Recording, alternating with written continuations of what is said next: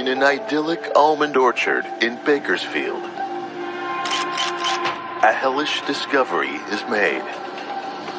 They find the bloody body of a male lying face up in the dirt, and they call police. A mystery woman is on the run, but two detectives are hard on her heels. Who is in love and who is in hate? When Todd doesn't come home, police dig deep. The game is on, and this killer is playing for keeps.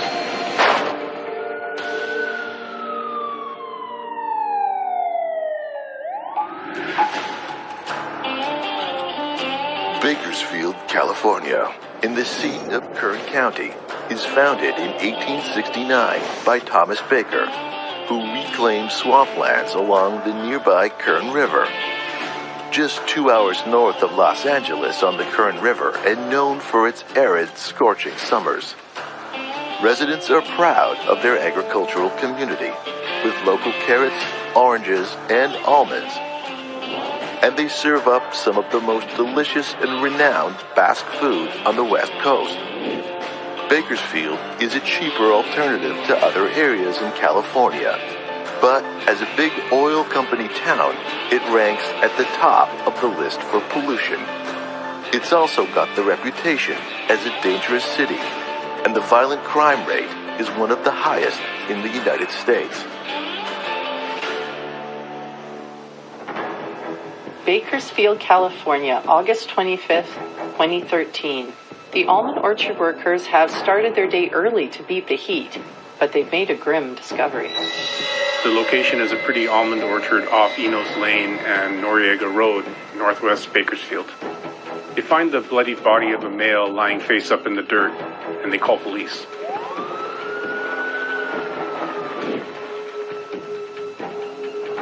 Unfortunately, criminal activity is not uncommon in these places. In this case, the almond groves provide a shield for murder. Police arrive on the scene. There's a male victim who appears to have been shot to death. The sunglasses and wallet are near the body, the cell phone about 40 feet away.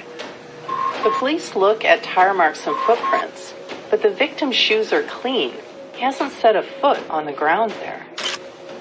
Police identify 45-year-old Todd Chance of Bakersfield, California, by his wallet. This is the hardest thing detectives ever have to do. They go to notify his family. Todd Chance has a wife and 3 daughters. When the police go to the Chance house, they find his wife Janae and his stepdaughter Jessica moving old furniture into Jessica's car. When Janae sees the police officers, she fears there's been a car accident. That's her first thought, but the news is even worse.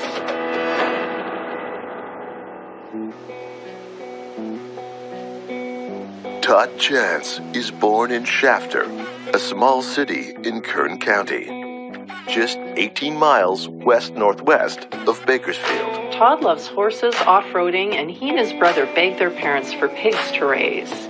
He's the kind of kid that loves to be outdoors doing farm work. As Todd grows up, he becomes a handsome kid. He loves the mystique of the cowboy and is always wearing cowboy shirts, the belt buckles, the boots. He loves that image.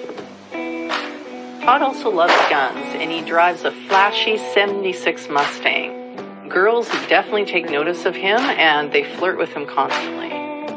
Todd goes to work in asset protection at a drugstore, and there he meets Janae. She's a divorced mother of 1 daughter, Jessica. Janae is attracted instantly to Todd's rugged good looks, but she has no interest in dating a player. She's been burned before, left by her ex when she was pregnant. She doesn't want to let herself be vulnerable to a bad guy ever again. But Todd is a gentleman.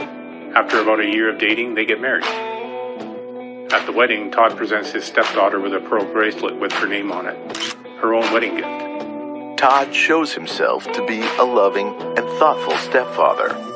He and Janae go on to have 2 daughters of their own. Todd and his girls are very close. He loves being a dad. He He graduates from his Mustang to a black sports car and is known to surge his exhaust just to get some attention in the neighborhood. He lavishes as much care on his cars as he does on his daughters. Eventually, Todd becomes a professional truck driver, but makes sure he can stay close to home because his family is his top priority. But now that the worst has happened, the family needs all the help and support they can get. Todd's parents rush to the side of Todd's family, and police inform them that Todd has been found shot to death.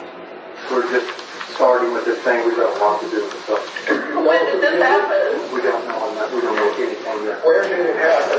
We don't know that yet either. Where was he shot? There's some things that we're not going to be able to tell you for a little bit. They can't understand how this could have happened. Are you sure that it's Todd? I mean, are you sure? Police established that Todd isn't into drugs or gambling. He wasn't a man with dangerous habits.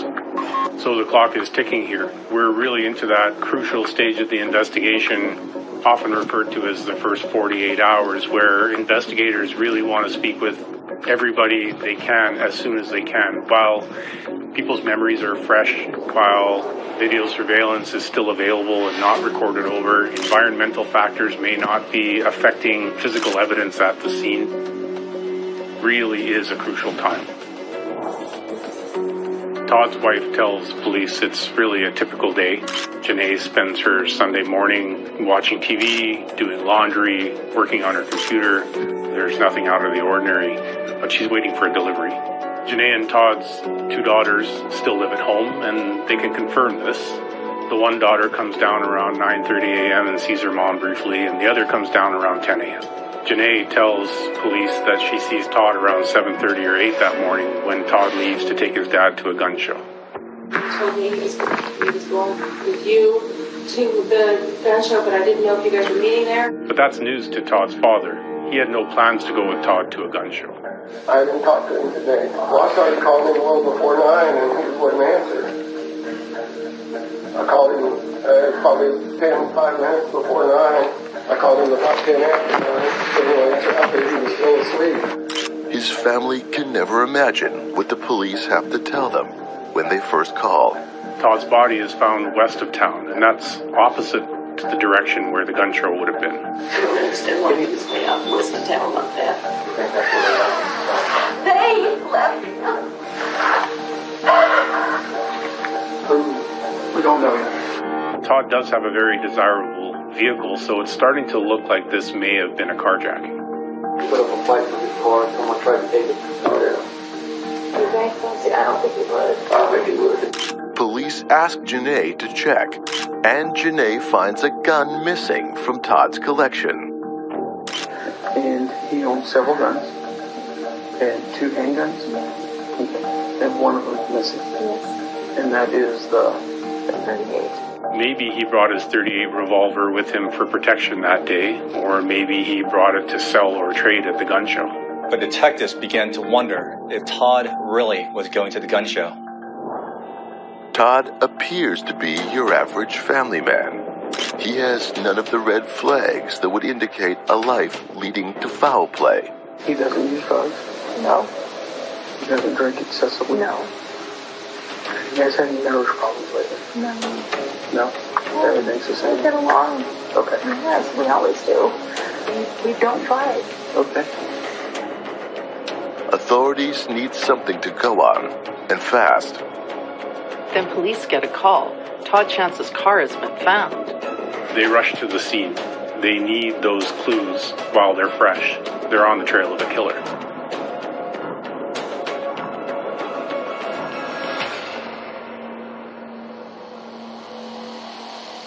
Todd's cell phone reveals explicit photos of an unknown woman and flirty texts. Janae is blindsided by this, as she has always been secure in her relationship.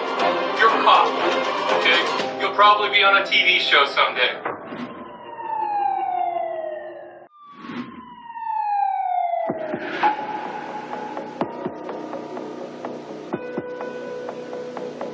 When family man Todd Chance is found dead in an almond orchard, his family and police struggle to understand what has happened. A freewheeling person with a penchant for flashy cars, his family states that he's headed to a gun show that morning. But his car is found in the opposite direction of where the show is.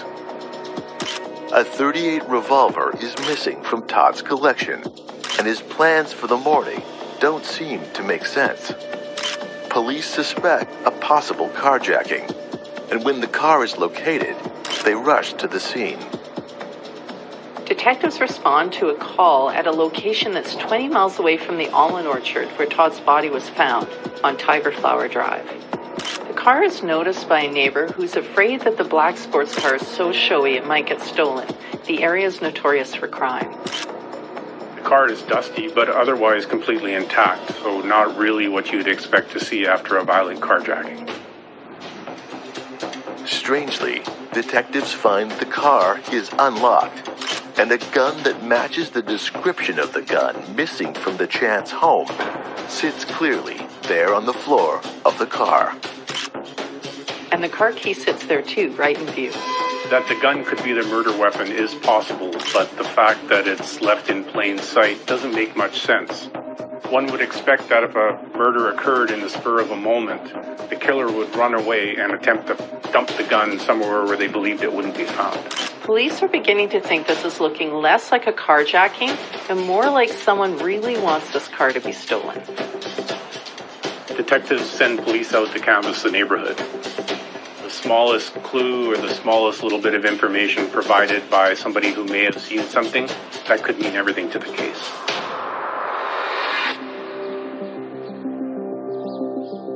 And earlier, you checked on his debit card. Yeah. Do you guys have separate accounts or joint accounts? Just joint account. Joint account. And the debit card has not been used since last night? Right. Todd and Janae share a bank account, so investigators request bank records to determine if there's been any irregular spending. There doesn't appear to be. Todd's habits seem quite normal. They also ask for information relating to text messages that may have occurred between the two of them. Janae feels good to be busy and helpful, but at the same time, she racks her brain for some detail she's just not remembering that might help to break the case open. Before she learned of her husband's murder, it had been like any other day in their marriage. About what time did we spawn again? 7:30. I'm not sure. It was in between 7:30 and 8. And where do you work at now? I work at Fairview Elementary. When Janae and Todd meet, she's got a full schedule. She's juggling 3 part-time jobs, and she's determined to make a success of herself.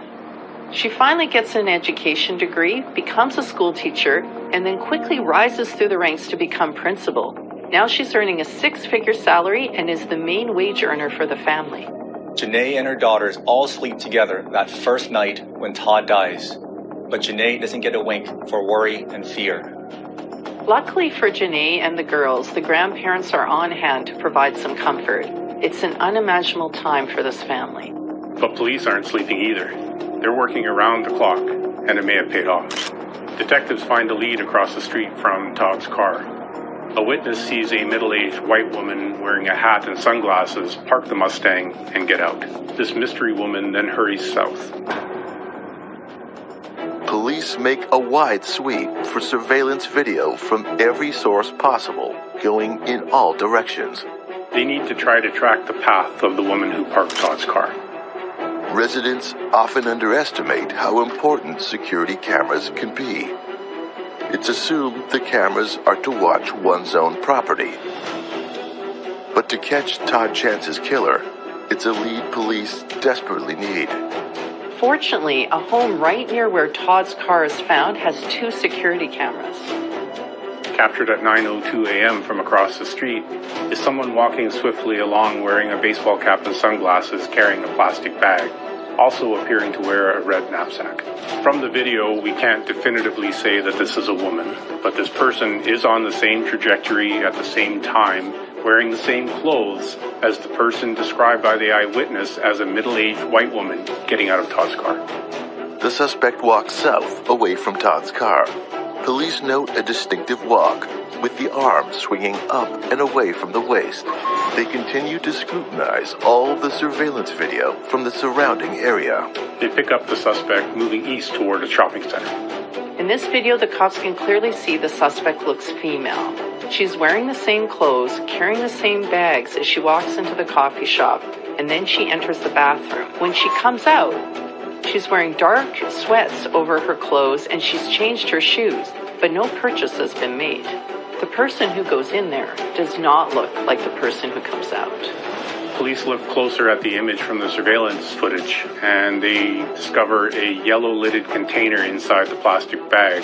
This container belongs to what's believed to be a popular brand of antiseptic wipes that could be used to wipe down evidence from a crime scene. All the things we're looking at in this video indicate an extremely well-developed plan. After the coffee shop, the mystery woman goes to a big box store and appears to discard items in an outdoor garbage can. She's definitely acting strange in this video. Police notice that she's hiding behind some crates of manure, and she puts her purse in her backpack. At 9:22, she heads to another big box store and goes to use the payphone. She pulls out a number on a piece of paper and dials. 23 minutes later, she leaves in a cab.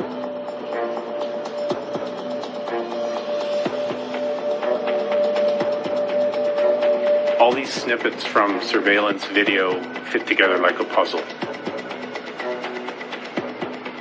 Her clothes are pre-packed, and every stage of the journey appears to be related to something very specific that she does. This is obviously something she's planned out. Video of the journey of Todd's car comes in as well. Police find video from a gas station that appears to show Todd's Mustang traveling towards the almond grove about 8 a.m. 26 minutes later, it appears to be headed back to town. At 8:57, it passes by a gas station near to where it's abandoned by the mystery woman. A timeline is definitely coming together, and police are wondering if this whole gun show thing was just a ruse, and Todd just didn't want his wife to know where he was really going. To get inside his head, police have to consider the clues that they find at the crime scene. Here's a brutal slaying, a man shot point blank, with his wallet and shades beside him. But what about his cell phone? It's 40 feet away. Why? Is there something to be learned from that? What's behind that action? Maybe rage for something that can be found on the cell phone? The autopsy reveals that Todd had his hand up in a defensive move when the shot was fired at him. The bullet passed through his right hand and into the right side of his chest where it damaged multiple organs. The second bullet enters his chest and moves downwards where it hits his liver. Forensic detectives matched the bullets to Todd's own .38 revolver, which was found in his car. The cell phone provides both questions and clues for the police. They find what you'd expect, photos of his vacation, of his daughters, but there's also photos of a nude woman, and it's not his wife. Here's where the circumstances around a seemingly random murder change, and detectives see potential motives everywhere. Could the mysterious walking woman and the mysterious woman in Todd Chance's secret photos be one and the same? Police also find texts that lead them to believe there's a lot more to this family man than anyone appears to know. Todd sends a text to this woman. It says, "Want to play?" What's going on with Todd? Is he living a double life? This is what the police have to find out. What's the identity of this mystery woman, and who's behind this deadly game of catch me if you can?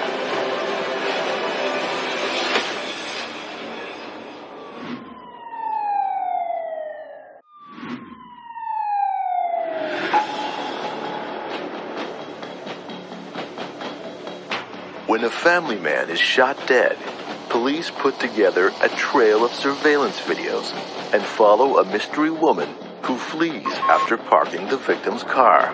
It even looks like she's planned to get his vehicle stolen to further cover her tracks. But when Todd's cell phone is found to hold nude images of a woman, police suspect maybe she and the mystery woman are one and the same. Since Todd's cell phone reveals explicit photos of an unknown woman and flirty texts, they feel like they should ask his wife if she had any idea that her husband was having an affair. But Janae is blindsided by this. She says she never checked Todd's phone or social media because she has always been secure in her relationship. She never saw this coming.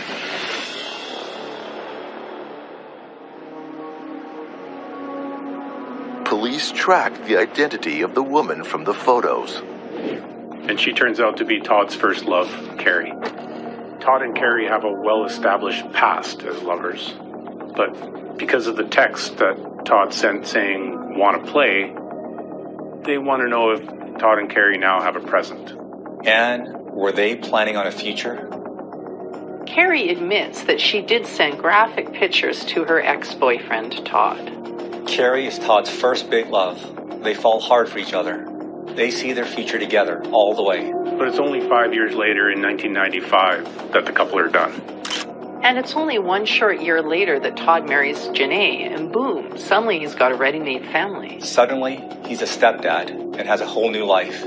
Conceivably, that could shock Carrie, who probably imagined she'd be the one to have a family with Todd. Todd's parents say Todd won't talk about the breakup, which makes them wonder if there are bad feelings. Maybe Carrie harbors a grudge. Todd and Carrie run in the same social circle, and they see each other over the years at parties. There don't appear to be any issues, but recently things change. Carrie admits that after many years, in May 2012, she and Todd reunite over social media. She's now a single mom and a dental assistant. When Todd and Carrie connect, he asks if they can be, in his words, more than just Facebook friends. They exchange cell phone numbers, and soon they're carrying on a relationship over text. Todd is the one who starts with the flirting, asking Carrie to come over to wash his car in her bikini. But she keeps Todd at bay. She texts back, "Yeah, right, I don't need a crazy wife after me." In April of 2013, Todd asks for a good photo of Carrie. She satisfies his request by sending him a group of photos that would be considered X-rated, a series of nude photos of herself. The marital relations in the Chance household are not sounding so healthy to investigators. It looks possible that Todd is living a double life, and that Janae doesn't know what he's up to while she's working hard at school. And there's always the possibility that Carrie has motive to be angry with Todd. Carrie claims to the police that she's never even seen Todd in person or spoken to him on the phone in all the time they were carrying on their relationship. And they've fallen out of touch. It's been 5 months since she sent him nude photos. The text messages between Todd and Carrie back up what Carrie says. When Todd asks, "You want to play?" and she responds, "No way, married man," police still want to check out her alibi. After a thorough check of Carrie's activities, they were able to confirm that she was nowhere near where the murder occurred at the time. She even has witnesses, a parking ticket, and receipts to back up her alibi. And importantly, police see that the woman in the video doesn't look like Carrie. They don't move the same way. Police call Janae to come down to the station and pick up Todd's car. But the car has so many bad associations. She never wants to see it again. Janae asked Todd's father to come with her to the station and take the car away. All right, it'll be about 5 minutes, maybe 3. And then we'll get everything together, okay? All right. The two are ushered into a room, but they quickly suspect that there's more to this interaction than they were led to believe. Doesn't seem like we're picking up a car.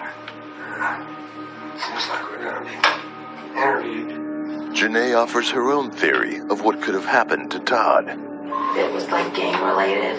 They'll have these little 14-year-olds that'll come and say they did it all to take the heat because they don't get in as much trouble. And they have to prove, they've got to figure out, did they really do it or did they not? They're just trying to take the ball for someone. Yeah, I've seen stuff like that on TV, but that's all I know about it. I can't imagine something happened like that to Todd. Janae seems to be interested in the contents of Todd's cell phone. I said, when am I going to get his phone back? Because there's like a missing link. There's like a piece of the puzzle that I can't put together. Man, it's just driving me up the wall. I lay down at night thinking about him. Wake up in the morning, or in the middle of the night, whichever the case might be. The detectives show Todd's father the surveillance footage and ask if he recognizes the mystery woman. He doesn't. The detectives then show Janae the footage and ask if she recognizes the woman. Janae believes at first that she could be looking at the other woman, but gradually comes to realize that police are interrogating her.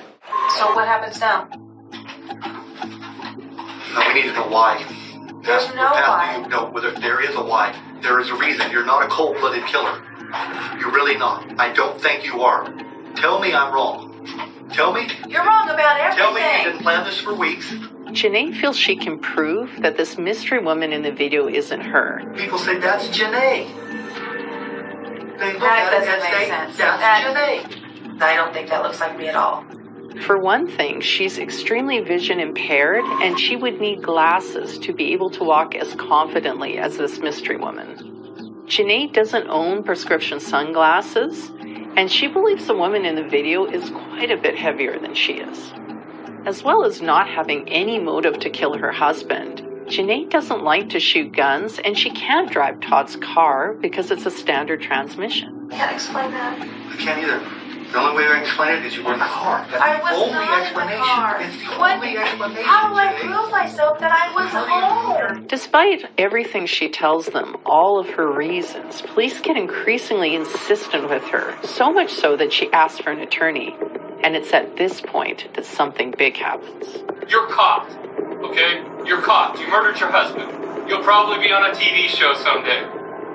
I'm refusing to talk to you because you are yelling at me.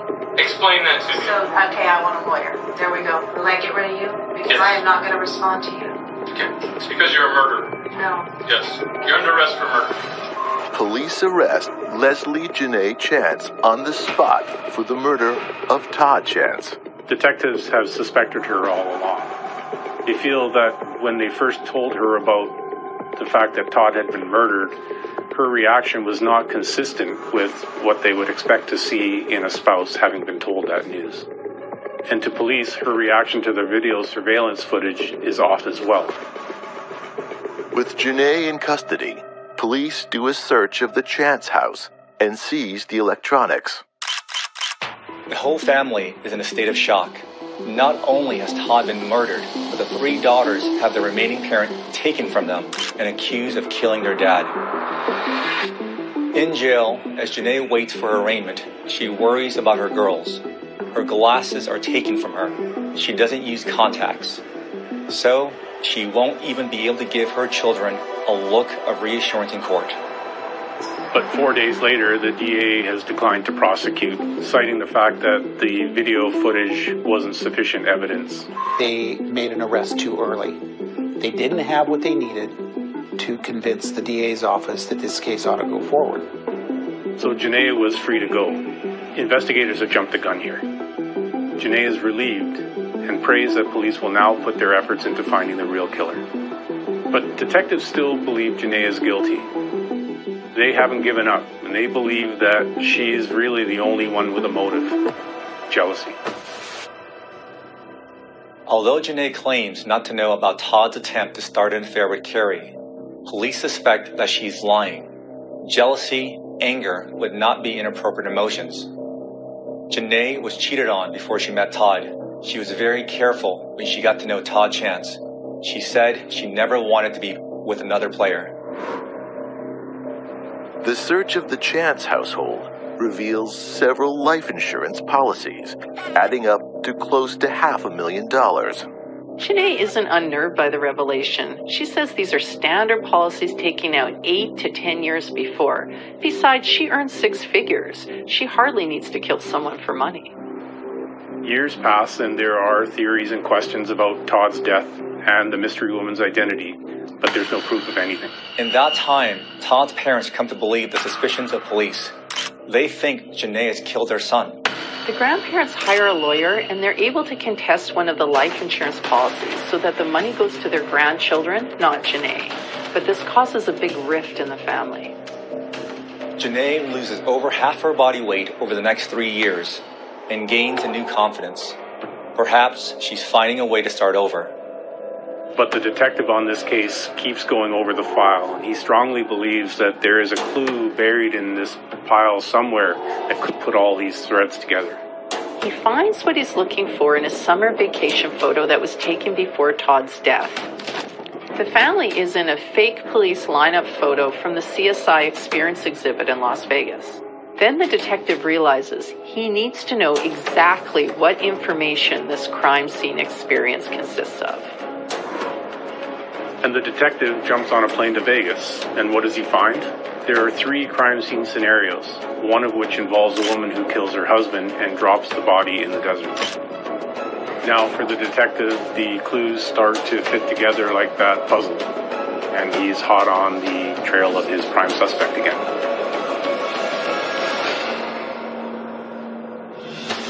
The detectives find one fingerprint on Todd's car. They didn't have enough video surveillance, but more has accumulated. Why is she caught on film holding the very gun that kills Todd?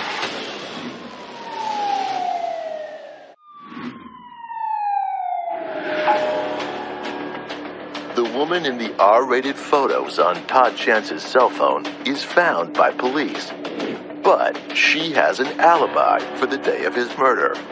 The DA believes the surveillance video detectives have gathered is not enough to prove Todd Chance's wife, Janae, is guilty. It's a crazy hunch, but when one detective takes a closer look at the family's vacation photos, he noticed that they were at a CSI exhibit in Las Vegas. He decides to go to this exhibit and see exactly what the Chances would have found out about crime scenes. The CSI Experience in Vegas promises to get ordinary people thinking like crime scene investigators. It takes you through every element of a crime scene experience in a very hands-on, immersive way. With one of the scenarios being a wife who kills her husband and leaves the body in the desert, the detective is understandably curious about just what a visitor could learn. What we learn about a crime scene from this exhibit could be for a perpetrator to use a payphone and not a cell phone. You'd learn to change your shoes and clothes, which the suspect did in the coffee shop. You'd learn to wipe down the crime scene with antiseptic wipes, much like the ones that were believed to have been in the plastic bag in the coffee shop.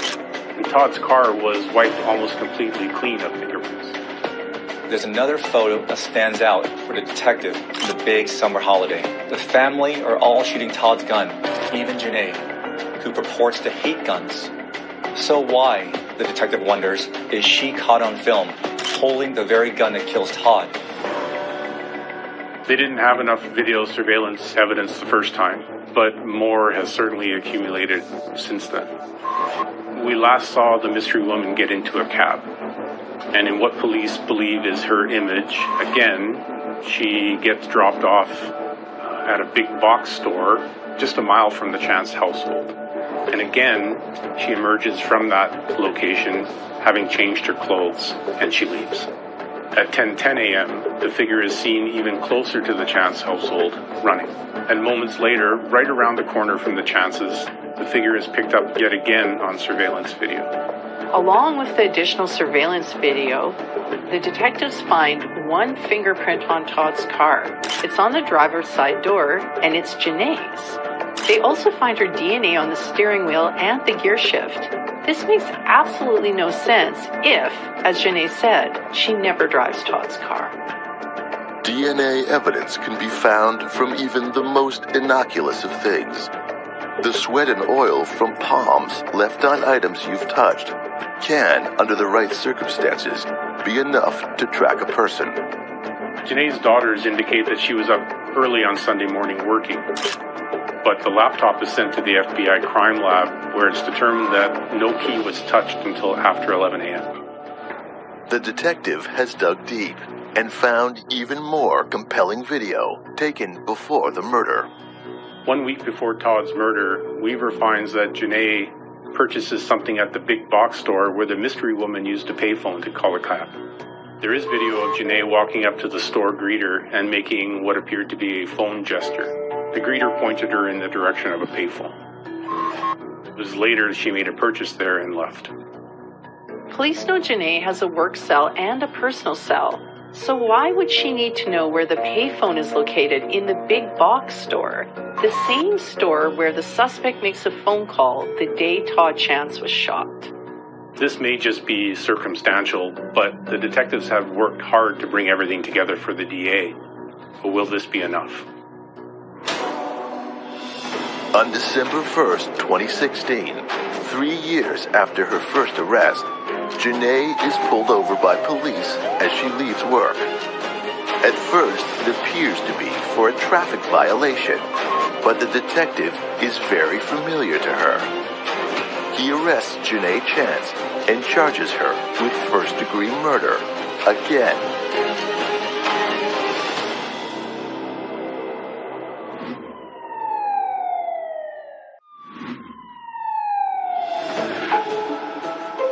The CSI crime scene experience in Vegas offers many valuable lessons that the killer of Todd Chance could have learned, like using a payphone instead of a cell phone. And a week before the murder, Janae Chance appears to be asking the location of the payphone at the same big box store the mystery woman is tracked to.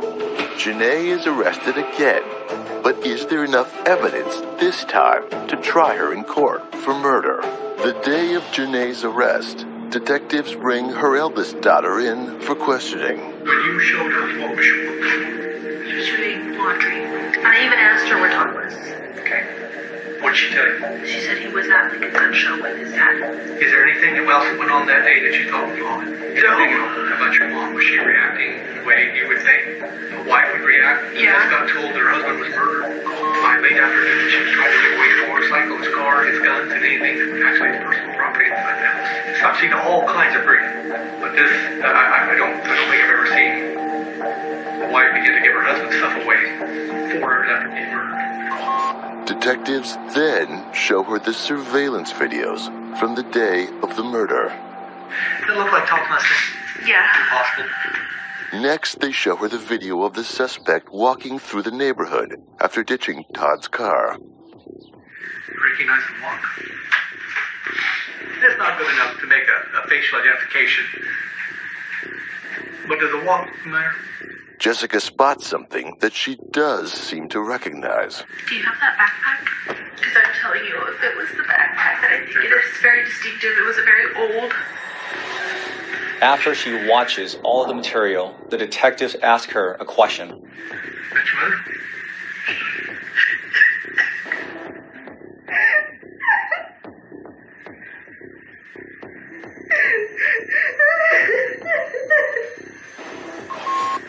Jess, I need to explain this whole thing to you. First of all, is that your mother? Yes. I think we both know that.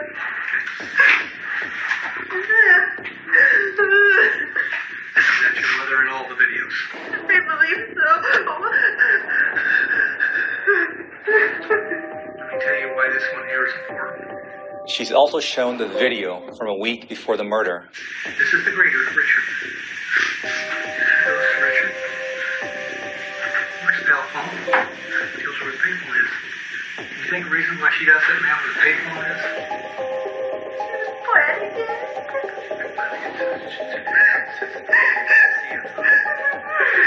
But later, Jessica believes because she's shown all the videos together, she's unfairly led down a path to surmise all the videos are her mother. The red backpack that at first seems distinctive is later called common. The daughters stay loyal to their mother. On December 9th, 2019, Leslie Janae Chance faced a jury of 12 Kern County residents in Kern County Superior Court. The defense argues that the lead detective made up his mind early on that Janae was guilty, so much so that his investigation isn't credible. Janae's daughters can give her an alibi as early as 9:30 a.m. Several people are shown the surveillance video and did not recognize Janae as the mystery woman. However, this was not logged into evidence. Prosecutors argue that Janae murders her husband after she comes upon the sexually explicit texts. She makes a lot more money than Todd, so in a divorce, she'd have to pay him alimony. This is a perceived motive. They describe to the jury how the Vegas CSI experience is really like murder school. And Janae, the teacher and school principal, learned her lesson and made a detailed plan to murder her husband. There are all kinds of family pictures in Janae's work office, but not one of Todd. Prosecution makes a case that she has ceased to love her husband. The forensic pathologist who performs the autopsy in 2013 takes the stand. He says it takes Todd less than 10 minutes to die. Todd is shot from only inches away by his own .38 revolver. The detectives believe that Todd was shot in his car, but there's no way to tell what position he was in. Prosecution claims that the woman in the video walks just like Janae. The key eyewitness sees Todd pull away from the home the morning he is killed, and there's a woman in the passenger seat wearing a hat and sunglasses, which makes it plausible to believe that the mystery woman is Janae. But the defense says it's not plausible for Janae to be able to get into the car while it's in the garage. And furthermore, Todd didn't allow anyone to get into the car while it was in the garage. Janae takes the stand and testifies over several days. Janae says she can't possibly be the mystery woman because her eyes are so bad she can't navigate the streets without her glasses. She also doesn't own contacts or prescription sunglasses. There is a lot of evidence that could be perceived as circumstantial, so really it's anybody's guess how this trial is going to go. The lead detective delays his retirement to see the case through. He's convinced she's guilty and prays that she'll be caught in a lie. And then something critical comes to light. All the way along, Janae has made a big point about her poor eyesight. She's really stressed it. However, there's a big revelation coming in the trial.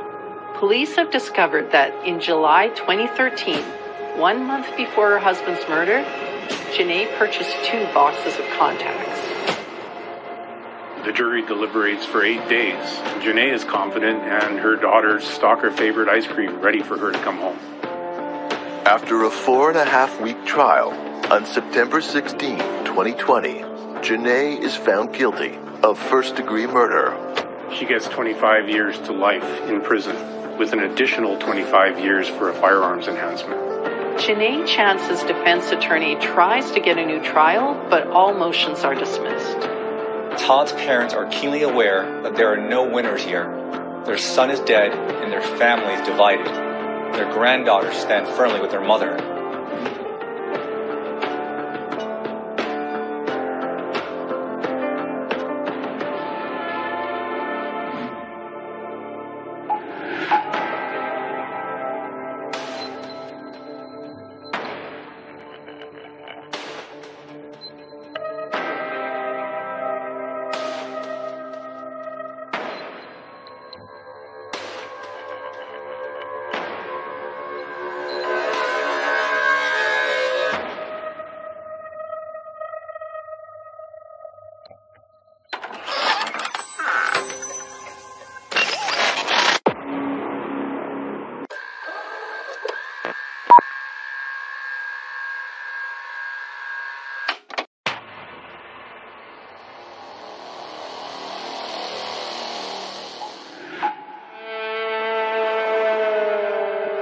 A self-made millionaire with a wonderful family. A very exclusive neighborhood. A lawsuit with millions of dollars at stake. They immediately learned that Bill McLaughlin had been in this very contentious lawsuit with his former business partner. A shocking and bloody event that no one sees coming. Leaves authorities baffled and friends and family terrified. So the suspect had keys to the place, entered, shot him immediately, and exited immediately. So it was an execution.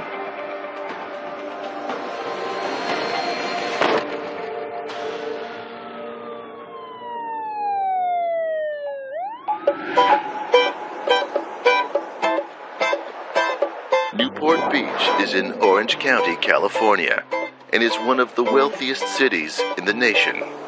Newport Beach is a coastal city. It has a lot of really nice homes overlooking the beach. Newport Beach is very affluent, but it's this really weird, kind of cool, eclectic mixture of wealthy people and broke surfers. It's high-end. A lot of prominent people live there. A lot of people with money live there. And Bill McLaughlin, he was one of those people. He was a multimillionaire and was living right on the bay in the Newport area. He is the kind of life that most people dream of, but even the most beautiful dream can turn into a nightmare. On December 15th, 1994, at 9:11 p.m., a call is placed to 911. Newport Beach emergency, please fire paramedics. What's the problem there? What do you need a police for, sir?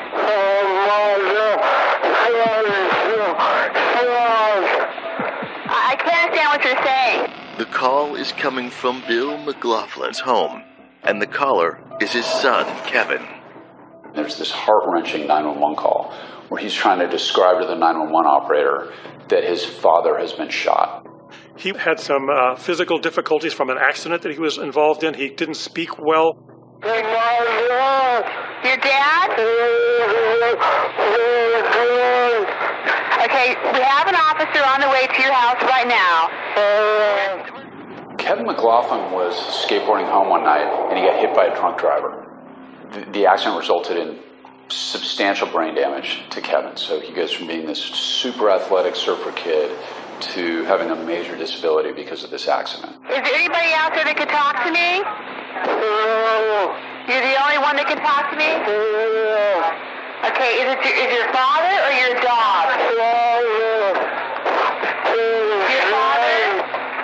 Okay, we should have an officer there any minute now.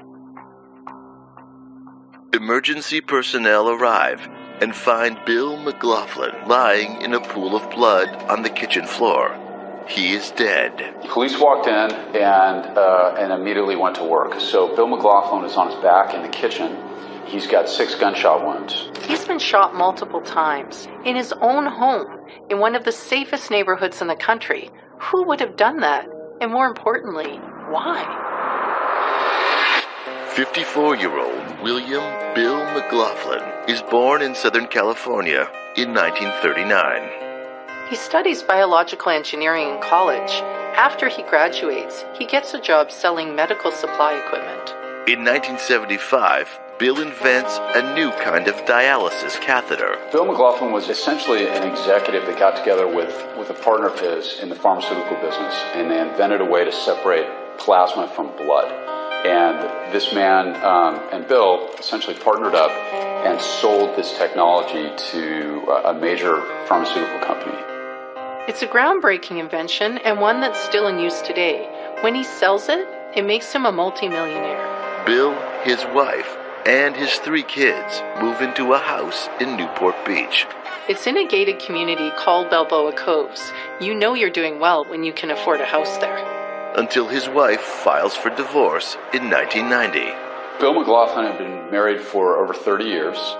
He had 2 daughters and a son. And, you know, it's one of those things where the marriage just kind of sputtered out. There was no great drama. It's never easy going through a divorce, especially when you have kids involved. But all that said, Bill seems to come through it okay. He maintains a good relationship with his kids, and he certainly keeps busy. He regularly flies his private plane to Las Vegas, where he has a vacation home. On Thursday, December 15th, 1994, Bill flies home from Las Vegas, as he's done many times before. Bill McLaughlin was home with his son. His son was not supposed to be home. He was supposed to be at a meeting, but he was not. He did not go to the meeting. So he was there, and they probably had something to eat. The son went upstairs to listen to some music, and Bill was downstairs at his table in the kitchen, or near the kitchen. Bill is going over some legal documents. Documents related to a lawsuit that he'd been involved in with his former business partner.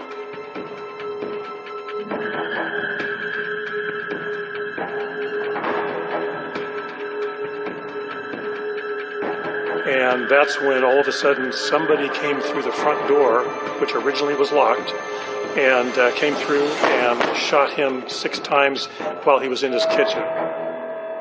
Kevin was upstairs listening to music, and he heard a series of gunshots downstairs. And he came downstairs, and he saw his father dying on the kitchen floor. And he immediately dialed 911 and tried his best to communicate with his voice problems that he had to the 911 operator, the police department, and tell them his dad was shot. Your son? where is the gun? Where is the gun right now? You don't know? But you think he shot himself? Mr. McLaughlin was in the kitchen on his back. He had bullet holes in him, 6 of them. There were bullet casings from a semi-automatic handgun would eject the casing, and there were 6 of those around on the floor, and he was dead. The rounds were determined to be a type of ammunition called federal hydroshock, which is it's a vicious round. Essentially, it expands inside the human body. The only other person in the house at the time of the murder is Kevin. It's clear he's not a serious suspect, but police still have to clear him, and they do, pretty quickly.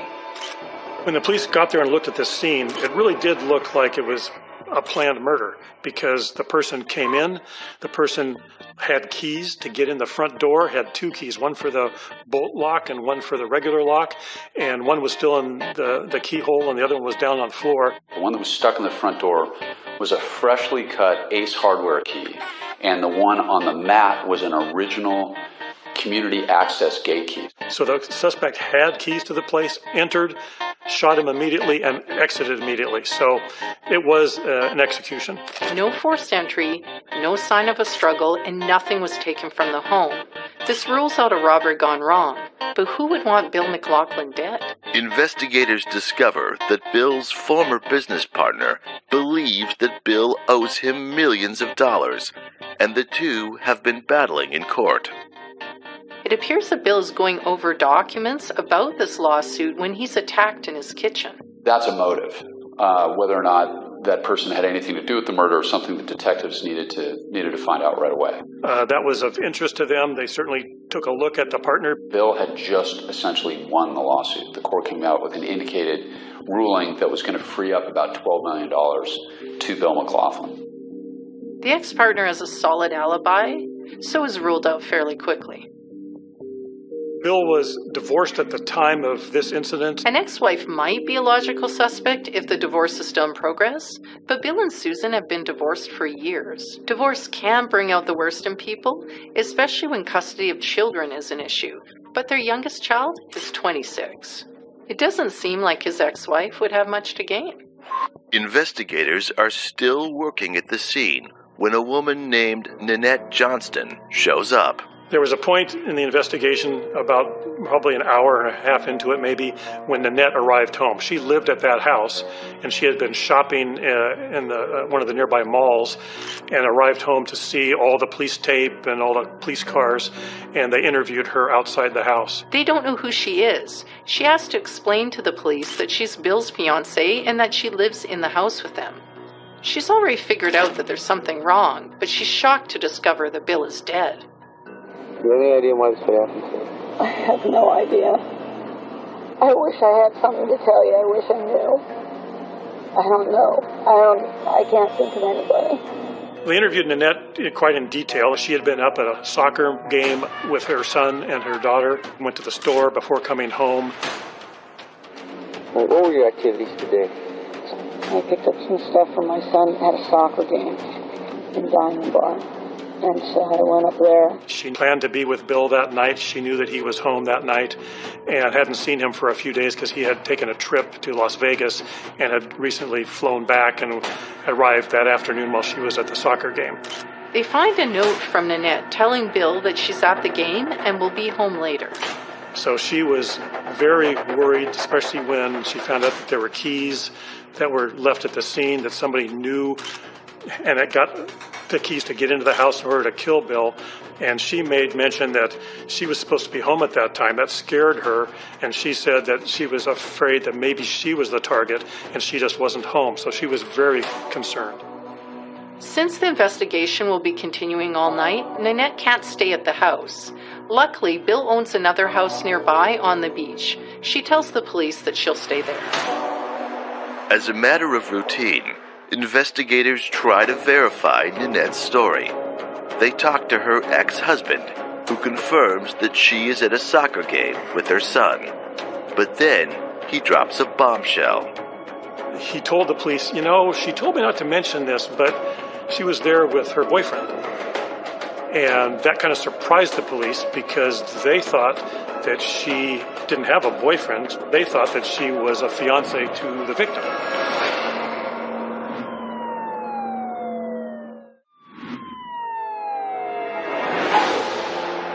Newport Beach, California, is home to many wealthy and prominent citizens. Balboa Coves is a gated community located just off the Coast Highway and right on the waterfront. It's where Bill McLaughlin lives until his life is unexpectedly and brutally cut short on December 15th, 1994. It's also where Bill's fiancée, Nanette Johnston, lives. Police find out that Nanette has a secret boyfriend. While she was engaged to marry Bill, they want to find out more about this guy. So they decided to stake out Nanette's second house, the one that's on the beach, to see if this other guy, Eric, would arrive. Eric actually arrived the day that they were watching. It was sometime at night.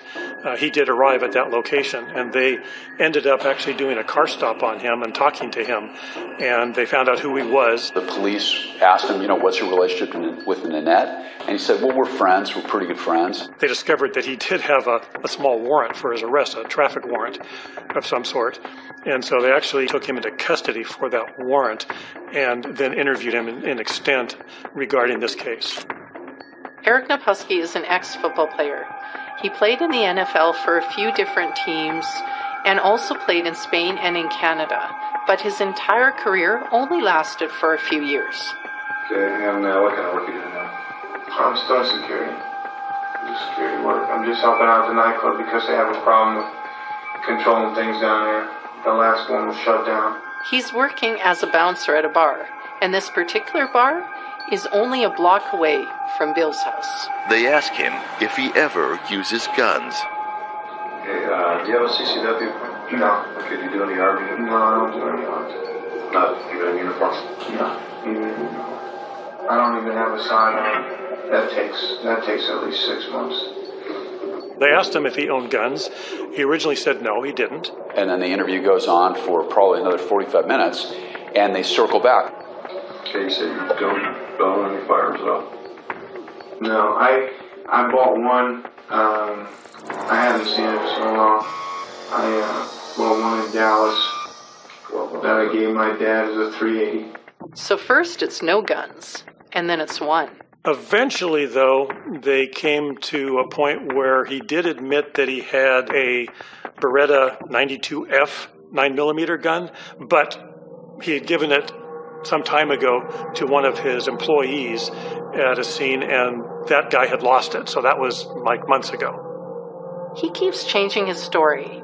1 minute he's no guns at all, and now he's, well, I did have a .380, but I gave it to my dad, and I gave a Beretta 9mm to my employee. Now I don't have either of them. When the police officers actually contacted the employee that supposedly had the Beretta, he said, no, I was never given a Beretta. It was a piece of crap Jennings .380, and Eric never paid me for the job, so I told Eric that the gun got stolen out of my car. And he eventually was able to get that .380 semi-automatic gun and give it to the police. So it was not the Beretta. He says his dad has the .380, but his employee has it? Or are there two .380s? Where's the Beretta he says he owns? And why does he claim it's missing? When this was going down, they were doing the ballistic testing on the bullets at the crime scene, and they discovered that the bullets that were there had been fired by one of 27 guns. One of those 27 guns was a Beretta 92F. So when they heard about this Beretta being possibly belonging to Eric, they definitely were interested in finding out where that gun was. Since Eric told them he gave it to this employee, and that wasn't true, they then questioned Eric a lot about where that gun was. During his second interview with police, Eric is more defensive. Where is your 9mm? I have no idea. You have no idea. That's my statement. I don't want to what you talk about that anymore. The last time you saw it? I don't want to talk anymore. No. This is the thing. No matter what happened to any guns, anytime, anywhere, I didn't do anything wrong with anything. Okay? That's my statement. One of the things that's interesting about Naposky is he's incredibly forceful as he tells his story and convincing. Nanette's a pretty good friend of mine. What would you describe as a dating relationship, a boyfriend, girlfriend? I would say dating relationship. And it starts out, she's a girl I know, to basically the end of the interview, they learn that they're dating. Then he admits to maybe a little more. Girlfriend can mean a lot of things. I mean, do you think this is headed towards a serious relationship, marriage, I hope it engagement? is. I hope it is, yeah. By the end of the first interview, he admits that he hoped to marry her. While looking into Bill's financial affairs, investigators discover some missing money. They got into the finances, and they started to discover that there was money missing from some of his accounts, and they discovered that Nanette was taking small bits of money about a year earlier. Throughout the whole year of 1994, as it gained closer and closer to December, more and more money was being taken out of Bill's accounts and disappearing. As a matter of fact, the day before he was murdered, Nanette got a check from him for $250,000 with a signature that was determined not to be Bill's, even though it looks similar to it. It comes out in the investigation that Nanette and Eric frequently traveled together. In the weeks leading up to Bill McLaughlin's murder, Nanette's sister got married on the East Coast, and she did not bring Bill McLaughlin as her date. She brought Eric Naposky as her date. This doesn't seem to mesh with her plans to marry Bill. Does one of them decide that they need to get Bill out of the way? Well, they had suspicions, absolutely. And they brought those suspicions, but they just did not have enough to get over the hump to prove it beyond a reasonable doubt. They needed more than what they had at that time. But they do have enough to charge Nanette with grand theft for stealing close to $500,000 from Bill. She pleads guilty and goes to jail for less than a year. And Bill McLaughlin's murder case goes stone cold.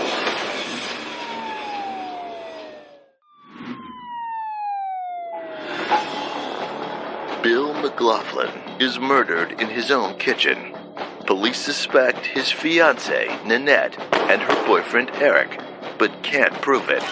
Nanette is convicted of stealing some of Bill's money and spends a year in prison. The murder case goes cold. My name's Larry Montgomery. I've been a police detective at the Irvine Police Department for most of my 29 years that I was at Irvine PD.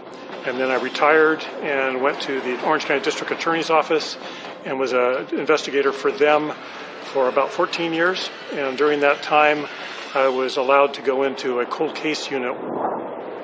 It's 2008, 14 years since Bill McLaughlin's murder, and Larry Montgomery is assigned to the case. It was a brand new unit for me to be in, and I was kind of like, well, what do I do with a cold case? What do I do to make difference that the other detectives hadn't done maybe? One of my advantages was I had time. I didn't have a caseload. I could take this case and do whatever I wanted and take as long as I wanted. When a case has gone unsolved for 14 years, another year or two can make all the difference. Better to take it slow and get it right. So what I did is I had, that particular case, I think there was 63 tape-recorded interviews on cassette tapes. That's a lot of interviews. It was hours and hours and hours, and hundreds of hours basically. So I sat down and I started going through the tapes and taking copious notes on everything on all those tapes. Working a cold case is a lot like being an investigative journalist. You look for things that don't make sense, that don't add up, that raise a few questions, and then you dig deeper. Nanette's behavior on the night of the murder is one of those things. So you look at what she said when she's at home. When she comes home that day, she's mortified that her fiancé has been murdered. She knows that the killer brought keys, had keys to this house. How did the killer get keys to this house? And then at the end, she goes, I'm not going to stay here. Don't worry. I'm not, I know you have a day's worth of work to do here, but I'll go to our other place. The locks had not been changed on the beach house. She knows there's a killer on the loose with a key to one of the houses. Why wouldn't the killer have keys to both houses? Why would you even risk going there? Why would you even consider going there? She's brought her children to a place where a killer might show up, and she didn't even draw the curtains. And here's Nanette with a Christmas tree and her 2 little kids putting stuff on the Christmas tree. Okay, how scared is Nanette of the killer? She's in a place blocks from where the murder was. Who knows how the murderer got keys to that house? Does he have keys to this house? Was she the target? She said, I could have been the target. I've pissed off people in my life. So is she really afraid that she's the target? She's right there in the full view of anybody on the beach. Matter of fact, there's a man with a gun right outside. It's a police officer, and she doesn't know that he's even out there. They're police officers, they're detectives. They know how to operate a firearm, standing on the sand outside the beach house, and she didn't even draw the curtains and didn't know they were there, which means her head is not on a swivel. She's not looking around for who this might be. Did she change the locks? She didn't do that. She didn't have security. She didn't have even Naposki move in with her to protect her from the killer. She goes to this place and doesn't have a care in the world. She's not looking out the window that the guy's going to get her. So that shows that she's not afraid of the killer. Otherwise, she wouldn't be there. Investigators get the sense that Nanette first became interested in Bill because of his money. What we discovered while investigating the case, Nanette had put an ad in back then it was a picture, like magazine, newspaper type material, and it had her in a negligee, kind of kneeling down on a bed. So it's a boudoir photo of her in negligee saying, I know how to take care of my man if he knows how to take care of me. And it's entitled Wealthy Men Only. And it appears that was the ad that attracted Bill's attention. Nanette also stands to inherit money because of Bill's death. In addition to the money she's convicted of stealing, there's a bequest in the will and a life insurance policy. Regardless of guilt or innocence, Eric and Nanette do not get married and live happily ever after. His talk of love seems authentic, and his intentions to marry her are clear. He even writes a note in his book on January 1st, 1994 with the word propose, spelt wrong, but we know what he means. And she actually went and found another millionaire and married that guy. Kind of dumped Eric, even though they were together for a while, but I don't think she really wanted Eric around. And so they did separate, and they went their separate ways. They embarked on this very lavish lifestyle. Now, the thing about Nanette, she's all about money, right? So Eric Naposki had fulfilled his usefulness. They broke up because she has no real interest in some broke, washed-up football player. Eric, after the murder at some point, I think he went up to the Canadian Football League for a little while. He wound up in Spain playing for the Barcelona Dragons, had a great season, but it's kind of like being the home run king of the minor league team. He didn't make any real money. He meets a woman there, and they have a couple of kids. Back in the U.S., he does some coaching at the University of New Haven, goes back into security work, and then opens his own gym. Nanette not only finds herself another wealthy businessman to marry, she does it twice. She winds up getting married to a guy named Packard, who my understanding is he made a bunch of money in real estate, and then they got divorced, and then wound up remarrying to a guy named Billy McNeil. So she went off and lived this very lavish, sort of quintessential Newport Beach housewife, Orange County. I mean, we've all seen the show, right? And she has another kid with each of them. It's now 15 years after the murder of Bill McLaughlin, and Larry gets his first big break when he stumbles onto something interesting at the end of one of the 63 tapes made all those years ago. Larry Montgomery, he's incredible. He went through all the old tip logs of people who called in, and he listened to the end of every tape. And it was a woman who was saying, we were watching the news and we saw that Nanette Johnston ripped off this guy and was sent to jail. We just wanted you guys to know that my husband had dealings with Nanette.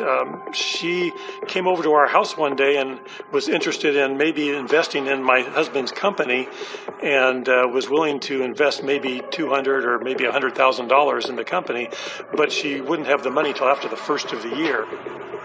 Where does Nanette think that money is coming from? She's got no job. She's got no stocks. She has no sort of financial portfolio. The only way Nanette winds up flush with cash after the first of the year is if Bill McLaughlin dies.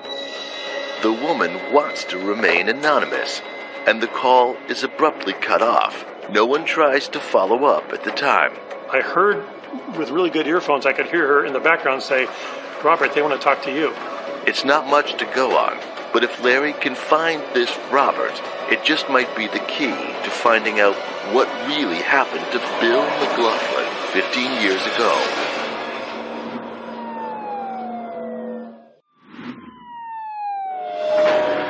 In 2008, cold case investigator Larry Montgomery begins looking into the 1994 murder of Bill McLaughlin.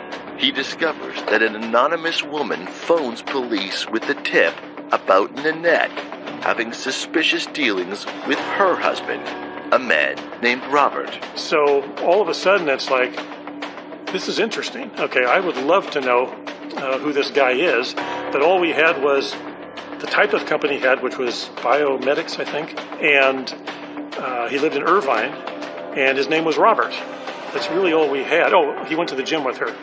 We know what gym she went to. So we went to the gym to see if we could find anybody with the name Robert in there.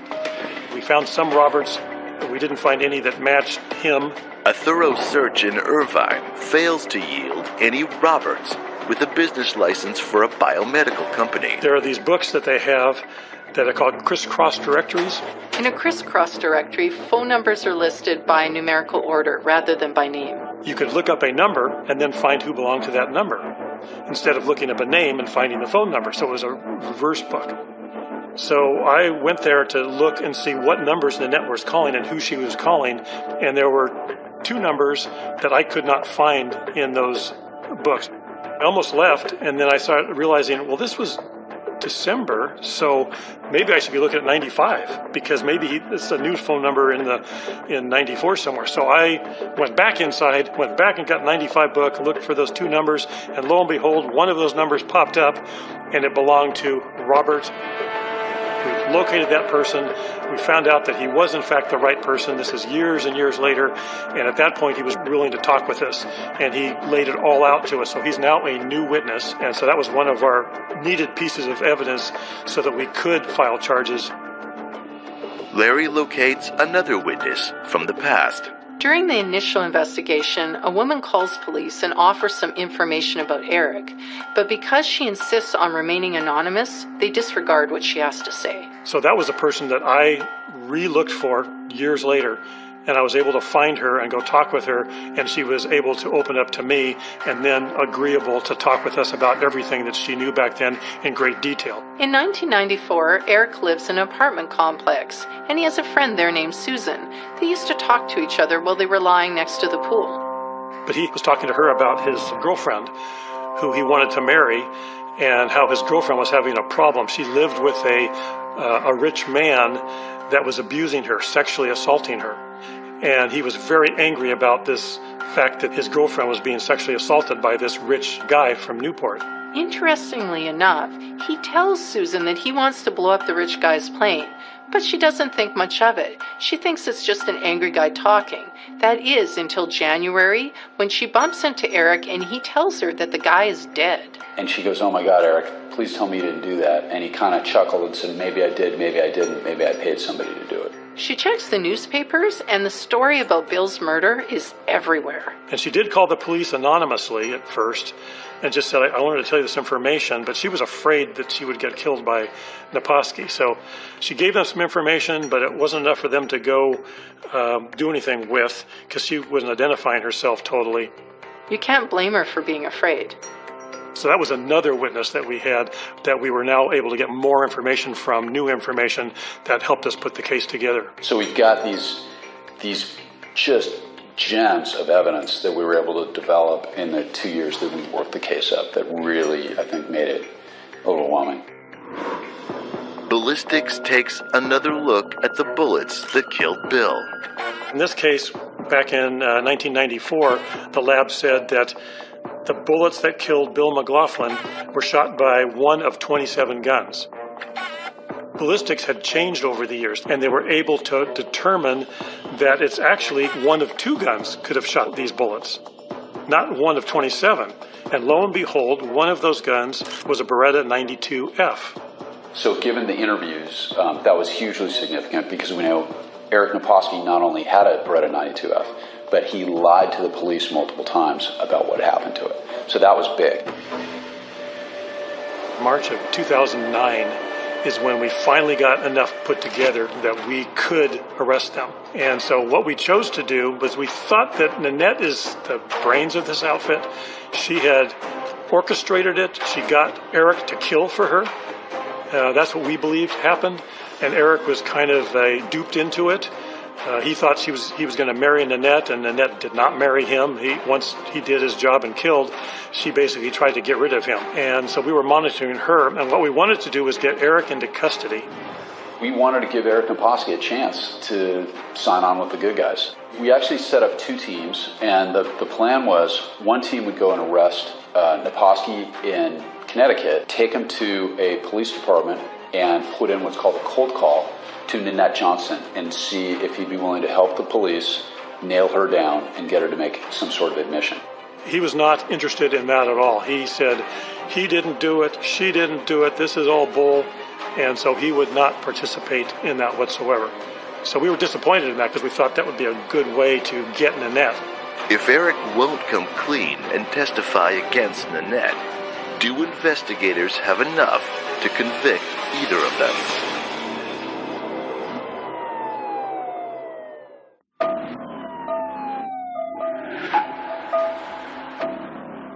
Cold case investigators amass enough new evidence to arrest Eric Naposki for the murder of Bill McLaughlin. They're hoping to turn Eric on his suspected accomplice, Nanette, and get his help to incriminate her. He refuses. Even though they mostly have circumstantial evidence, they go ahead and arrest Nanette anyway. They're still hoping that Eric will come to his senses and testify against her. On June 19, 2011, Eric goes on trial for the murder of Bill McLaughlin. By putting him on trial first, they're hoping to wear him down and show him how much trouble he's in. They want him to cut a deal. The prosecution reveals that Bill was shot 6 times in a special pattern. And then it was a bang, bang, bang, bang, bang, bang. So it was 6 shots, but in successions of 2. That's a close combat shooting technique that people are trained to do. It's essentially you shoot twice, you re-aim, you shoot twice, you re-aim, you shoot twice. Turns out Eric Naposki had formal firearms training where the instructor went through that technique within 6 months of the murder. The killer has keys to the front door and gate of Bill's house. The owner of a hardware store testifies that a month or 2 before the murder, he made some keys for Eric. He thinks that he could have possibly made the key that was found in the front door.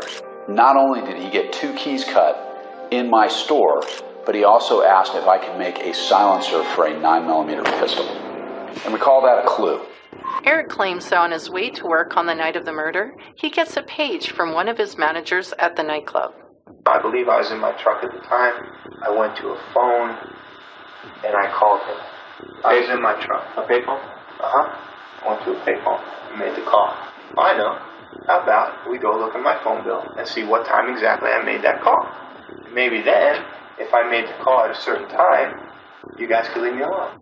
Defense claims Eric uses a calling card at precisely 8:52 p.m., making it impossible for him to get to the house and shoot Bill by the time of death at 9:11 p.m. The only problem is that in the 15 years since the murder, Eric has lost proof of this phone call. The company is out of business, and there are no records. The prosecution is able to prove that Eric was able to get from where he claims he made the phone call to the site of the murder in time for him to do it. One of the things that we did is we drove that over and over and over again. We drove it on the calendar anniversary of it. We drove it on, we did every incarnation of that drive, assuming that Eric Naposki was correct. No matter how you slice or dice that drive, there's plenty of time for Eric Naposki to have committed that murder. A person could walk from the bar where Eric worked to Bill's house in exactly 2 minutes and 32 seconds. It's 136 yards. You can hit it with an 8-iron in a game of golf. I mean, it's right across the channel. So Eric Naposki has himself driving directly to the murder scene before the murder. Whether he stops to make a call or not is irrelevant. According to the prosecution's version of events, Eric arrives at the house and uses the keys he cut to unlock the gate and the front door. He uses the gun he bought and lied about to shoot Bill in 3 two-shot bursts, thanks to his security guard training. Then he walks to work in 2 minutes and 32 seconds. Eric chooses not to testify in his own defense. On July 14, 2011, Eric Naposki is found guilty of murder. Eric isn't sentenced right away because prosecutors are still hoping that he'll testify against Nanette. In January 2012, Nanette's trial begins. The prosecution paints a picture of a younger woman who gets involved with an older, rich man and then conspires with her boyfriend to murder him for financial gain. Bill has made Nanette the beneficiary of a $1 million life insurance policy. He also appointed her as the trustee over the bulk of his estate. He made a will leaving her $150,000, a car, and the use of a beach house, which she was able to stay in for up to a year after his death. Defense points out that Bill is worth over $20 million and therefore more valuable to Nanette alive than dead. Bill's accountant testifies about Nanette stealing from Bill. As she steals more and more money and the amounts get larger, she runs a greater risk of being caught. The problem is that Nanette was about to be on the street with nothing because Bill McLaughlin was going to find out about Eric Naposki or Bill McLaughlin was going to find out about the thefts. Nanette's ex-husband takes the stand. He characterizes Nanette as a habitual liar. He says that she claims that she graduated from Arizona State, but he doesn't think she even graduated from high school.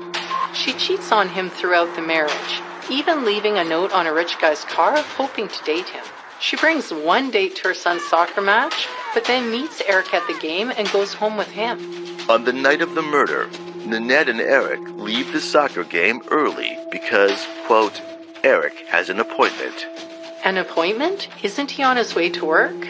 She asks her ex to take care of the kids and cancels her weekend's visit with them, almost like she knows something is going to happen. She drops Eric off and then goes shopping. Why? She needs an alibi. Because she knows Eric's appointment is to go over to Bill's house, use the keys he had made to let himself in, and then shoot Bill with the Beretta he purchased. Nanette and Naposki and Nanette's 2 children took a trip back to Naposki's house, his parents' house, and actually stayed with them for almost a week. All 4 of them went to New York and saw the sights of New York, and then they went up to the north part of the United States and went to Nanette's sister's wedding. And they have pictures of the kids and Nanette and Naposki actually at this wedding. Bill was close to those kids. Those kids came over every other week and at his house, and he was close to them. He took them on his boat. He took them in his plane. They have pictures of him on the couch with the kids under both arms. And yet those kids just spent 2 weeks with Eric Naposki and her mom as if that's her boyfriend. That meant that those 2 kids could never come to Bill's house and see Bill alive again. Because if they did, they would say, oh, we had a great trip. We went with mommy's boyfriend and we went to these places in New York, and they couldn't have that happen. So those kids never could see Bill again. They either expect him to be dead soon, or they know they need to make it happen. Otherwise, Bill will dump her, and she'll lose all that money. And so those are the kind of things that once you get those things and you present those in front of a jury, it's very powerful stuff. And what we did in the trials, at the end of the trials, we presented maybe 7 or 8 things that we found that were really powerful. We have like 60 of those things that we found, and we give 7 of them to the jury and then tell the jury to go back into the jury room and listen to those interviews again. Listen to them again, especially the suspect interviews, and I'll bet you'll find more. There's a power to discovering things for yourself. It can be far more effective than being told. On January 23rd, 2012, after 4 hours of deliberation, the jury finds Nanette guilty of first-degree murder. She is sentenced to life in prison without the possibility of parole. This was one of the first cold cases that I worked in the unit, and it was very fulfilling to realize that we could find evidence that we didn't find before because we didn't know to look. And I was very happy with the results of this one. Bill's daughters were there. It was a very emotional experience for them. They really thought that there would never be justice in their father's case. And so it was very powerful for them. Their son, the one that had some physical problems, he had passed away. All they had left were the two daughters, and they were very happy that eventually some justice was served. We're talking almost 2 decades after their father has been murdered for the most banal of all reasons, for money. So when the jury came back, and it turns out they were a good group, they got it, they followed the law, they followed the evidence, and they made the right decision. It's one of those things that makes you want to, keep being a prosecutor forever.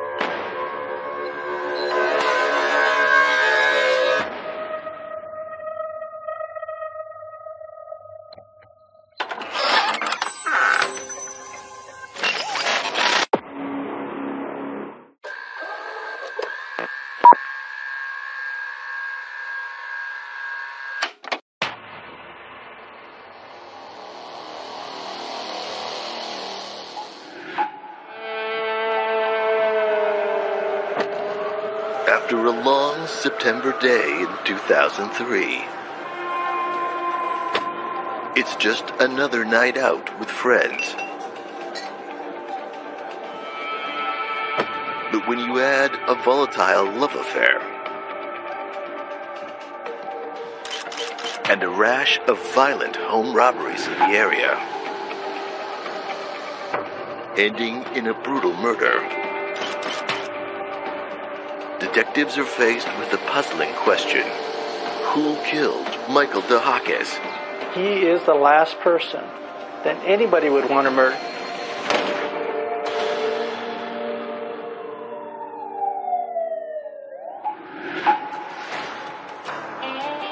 Situated in Pima County, Tucson is the second largest city in Arizona. Many refer to it as the oasis of the desert.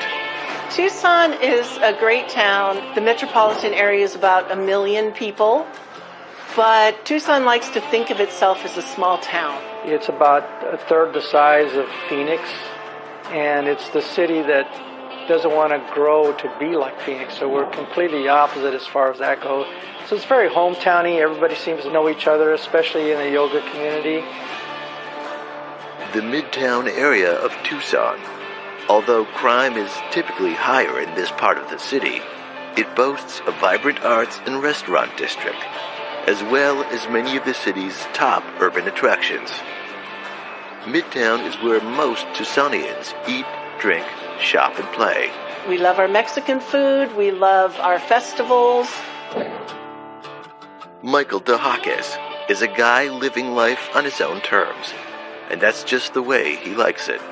His home is in the Midtown region of Tucson. A lot of older homes there, quite a lot of traffic, not a particularly safe neighborhood. It's got its pockets of crime-infested areas just like any other major city. Friday, September 28th, 2003, at 6 a.m. While walking her dog, a neighbor discovers Michael's body. She calls 911. The body was discovered on the front porch. She saw his body and saw that he clearly had some trauma. The neighbor calls police, telling them there is a body and a lot of blood on the porch of a house on North Sparkman Boulevard. On-duty officers are on the scene within minutes. We were called as a homicide team, I believe it was around 6 a.m. And when I arrived there, there were other officers on scene already, uniformed officers. All I was told, it was a dead male, possible homicide victim laying on his porch outside his residence. We did a walkthrough and we found the victim Michael Dohakis laying there on his porch, face up, on his back, and a lot of dried blood around his head. His body was warm to touch. Felt that he probably died within the last 8 to 12 hours. The coroner identified his wound as a gunshot wound, did not find an exit wound, so the bullet was still in his head. It was clear to us that the victim had been shot by a handgun or a rifle. We weren't sure at the time. Our next step is to canvass the area, talk to neighbors to see if they heard anything, heard any gunshots, things of that nature. Michael was a machinist by trade, so he had a workshop right outside his kitchen door. A neighbor across the street thought that Michael was alive on the day before. He heard Michael's compressor going on and off in his machine shop, so he felt that he was home because whenever Michael would use his machinery, the compressor would be on. Through Michael's cell phone that was in his bag, I was able to gather contacts from the phone, and we found his son. His son arrived. Michael's youngest son identifies the body. The detectives set about interviewing friends and family to get a better understanding of who Michael was, and hopefully a lead that could point to a motive for the killing. He seemed like a fun-loving person. He got along with everybody, kind of a free spirit. He had been married and divorced and had a few kids. They all loved him, and he got along with everybody. I think even his ex-wives got along with him very well. It's apparent early on that Michael Dohakis definitely lived the hippie lifestyle. His home is in a low-income section of town that is known for its transient populations. And yet, everything detectives are being told about Michael Dohakis, what friends and family and known associates say about him, is that he's the most stable and reliable guy they know. He was a very charismatic person, almost always had a smile on his face. Everyone said wonderful things about Michael, that he was a caring person, he was a joyful person, just this nice, peaceful soul type of guy. The more you heard about him, the more you kind of wished that you met him. My relationship with Michael initially was, he was my yoga instructor. A friend of mine introduced me to Michael because he was in his yoga class, and I had never taken yoga before, and so he introduced me to Michael, and we grew to be rapid friends. It's a person you could get along with very, very easily. Besides his knowledge of yoga, his charisma might have had something to do with his popularity with the female students. And he had long flowing hair, and he dressed like a hippie. He didn't have a car. He actually drove a bicycle everywhere he went, and the girls loved him. Everyone said he was very charismatic, that he was flirtatious. He loved the women, and they loved him. He is the last person that anybody would want to murder. But someone did, and friends and family are shocked when it happens. I drove home from work and was watching the local news when it came up with a news story of a murder that had occurred midtown. And I heard Michael's name mentioned as the victim of a burglary gone wrong. When we got word that a man was shot to death on the front porch of his home, of course it sounded at first that it might have been a botched burglary. We felt that we did have a foiled burglary. The victim had come home and stopped the intruders. There appeared to be items stacked outside his residence. There was guitar cases, a violin case, a handbag was found on the sawhorse on the side of the house next to these stored violins and guitars. And there was a broken window in the front of the porch area. It looked like it went into a kitchen. Upon going into the residence, we were able to see that there were more musical instruments placed inside the kitchen door to go outside. There was an amplifier, a guitar stand.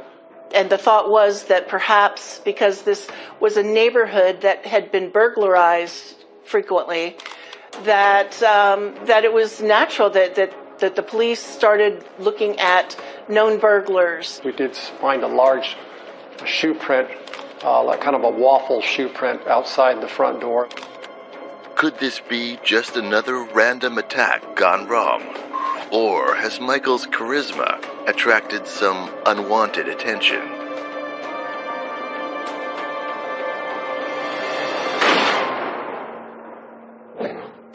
There were many different scenarios coming through. Both of them had been taken into custody, and the handgun was involved. She had gotten drunk and pointed that pistol at her own husband.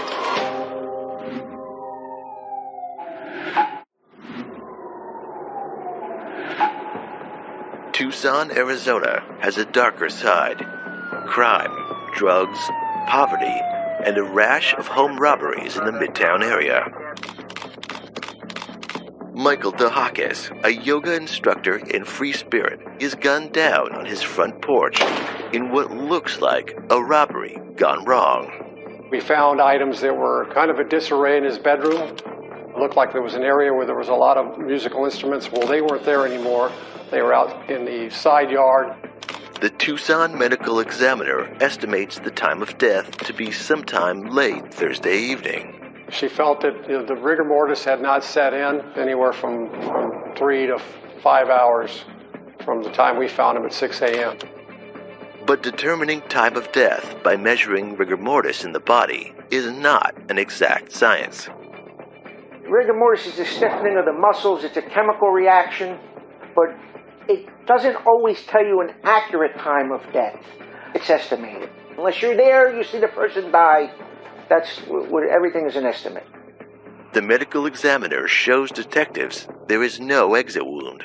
We were able to turn the victim over and find there was not an exit wound. It was a defect that was against the skull in the back, consistent with the bullet still being in his brain.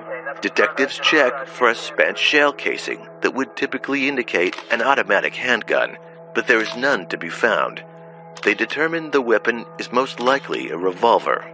A .38 caliber slug is retrieved during the autopsy, but an interesting star pattern around the entrance wound and hand scratches consistent with gun struggle piqued detectives' curiosity. There was some burn patterns on the victim's forehead by the entrance of the wound, consistent with someone standing a few feet away and firing a handgun. It was close enough to leave the gassy particles of burn pattern on his forehead. Everything detectives learn only substantiates the robbery theory. Returning back to the police station, my partner and I went through all the most recent burglary arrests. So they figured somebody had come in, burglarized it, and as they were walking out of the house, Michael was coming in, and that's when he got shot. We contacted burglary detectives and found out that 2 known burglars had been arrested in the area of where Michael lived. Robbery Division shows detectives 2 suspects, Joseph Keys and David Wynn. They were known burglars in the area. The burglary that they were arrested for, I believe on Sunday evening, there was a guitar involved. So that kind of piqued our interest. We were excited about that. We went to the jail and interviewed these 2 individuals, and they were pretty much defiant and hardcore criminals serving prison time before. So we didn't get a lot of information from them, but one of them, we were able to do a search warrant on his house. Police race to the suspect's home to search for evidence, hoping they can tie it to Michael's murder. Detectives find what looks like blood splatter on a bandana, pants, and shoes. At that time, we felt very likely that we found our suspect and we had the right person. Detectives send the bandana, pants, and shoe for blood analysis and request the shoe be matched against the footprint found at the crime scene. If the blood matches Michael's, their robbery hunch will have paid off.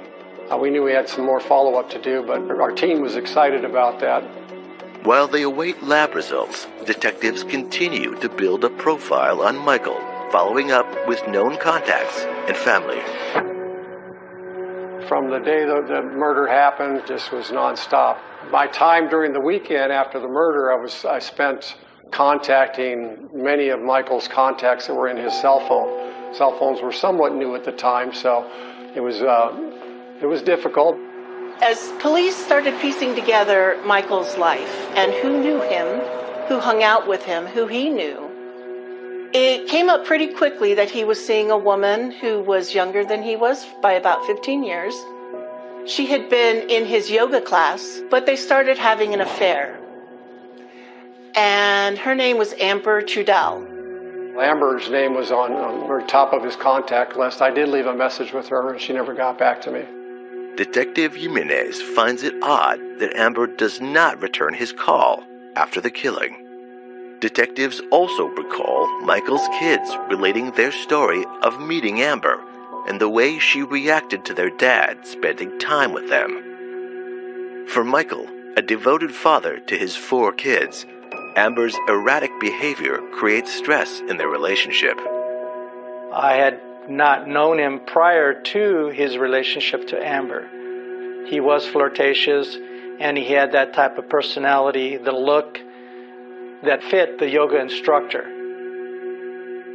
Michael is known to give private yoga lessons to students from time to time. He gave her private lessons because she was rather shy and didn't like to go to the yoga class with everybody else.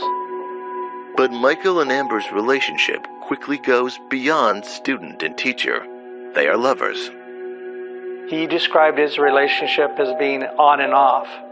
Not that it was volatile or anything like that, but they would be fine for a couple of weeks, and then she'd get mad at him, and then she'd stop seeing him, and then they'd go back on together. And I could see why Michael liked her. She was good looking. And it seemed like an odd match initially because of the fact that it was on and off all the time. But Michael was just having fun, which is what he did. She wanted Michael to change the way he looked. She was not happy with him dressing like a hippie, with sandals and long ponytail. She didn't like that look. So I thought that was a little bit odd. But yet she continued having a relationship with him. Public opinion on the case puts pressure to find the killer. But the lab results they're waiting for are about to spin their investigation in a whole new direction.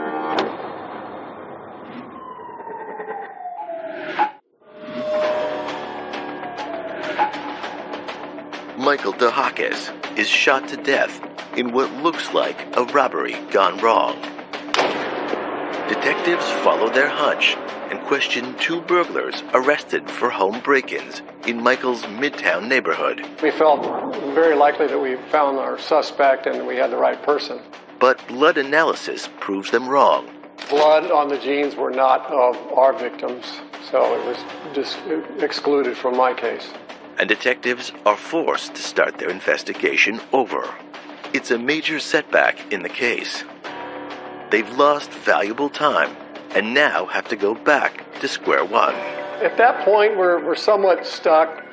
But the case is still active, and detectives need a break before it goes cold fast.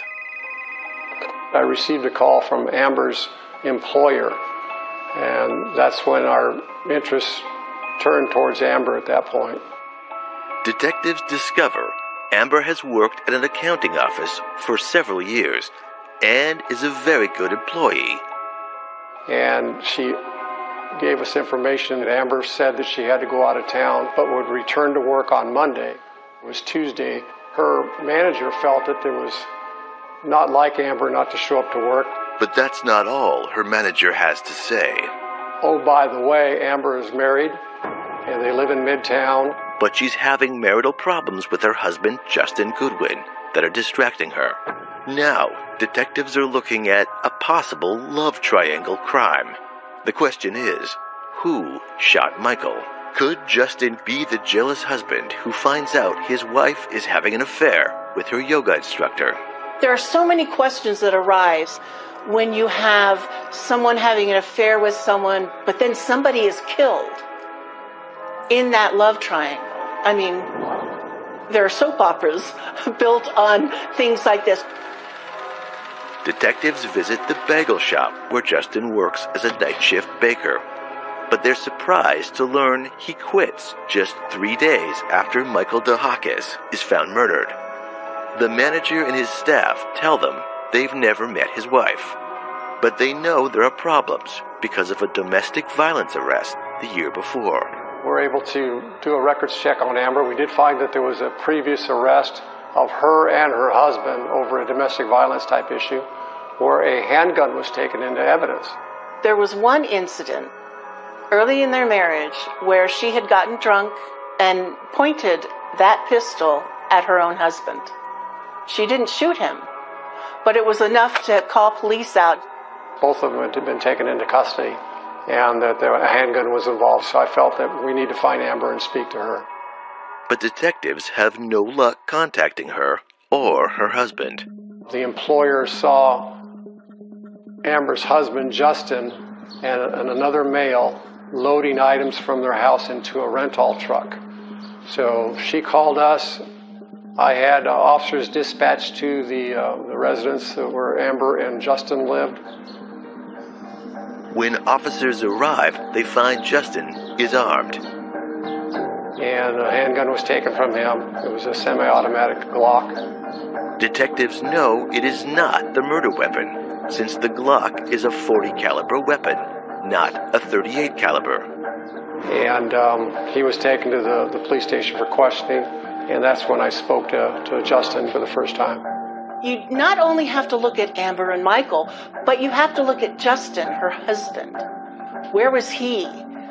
What did he think, and did he know about this going on? Where was he that week when Michael was shot? But Justin denies knowing anything about Amber and Michael's relationship. I didn't know anything up to that point about her having any kind of an affair. It was hard to figure out where he was coming from because I didn't feel he was being truthful. I felt he did know where Amber was, but he stuck to his story that he and Amber were no longer together, that he was loading furniture because they were getting divorced and he was leaving, and he did not have any idea where she was. I guess that's not an alibi for me being up there in between the time frame that you guys say that I was supposedly doing whatever I was doing, or whatever you think I might have done, which I can tell you that I didn't do. He was upset. I didn't have enough to arrest him on. A concealed handgun was just a misdemeanor at the time. Basically told him not to leave town and to please call us if Amber returned. But something else very interesting happens during that initial interview. During the interview with Justin, we had his cell phone in our custody in another office, and his cell phone kept ringing. The officer answers it. It's a young female asking where Justin is and who has Justin's phone. When the officer identifies himself, she hangs up. We did a trace of the phone. The phone number that was dialed from was the office phone of Extended Stay America. We had officers in that area respond. They made contact with the manager. Could the mysterious female caller in fact be the person of interest for the murder of Michael DeHakis? The whole team is perplexed about this. Was it a vindicative thing that the spurned lover did? She was pretty angry that night. We're thinking that we're letting the killer go.